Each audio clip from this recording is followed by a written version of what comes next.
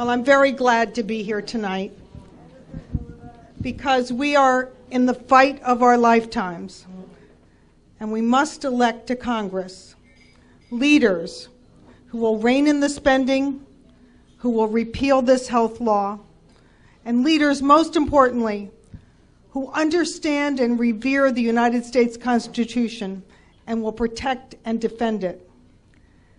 This Obama health law shreds your constitutional rights. It forces you to enroll in a one-size-fits-all, government-designed health plan, whether you want it or not, whether you can afford it or not. It enlarges the powers of the IRS to track you down and penalize you if you fail to comply. Nothing in the United States Constitution permits this. In fact, those 28 beautiful words of the 10th Amendment expressly prohibit it.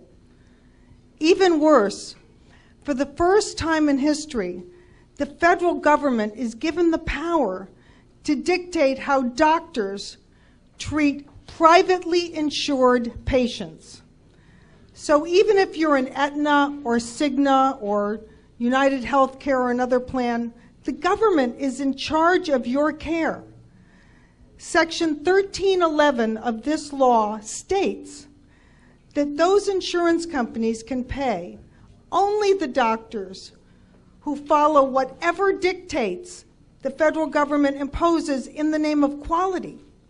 Well, that covers everything in medicine.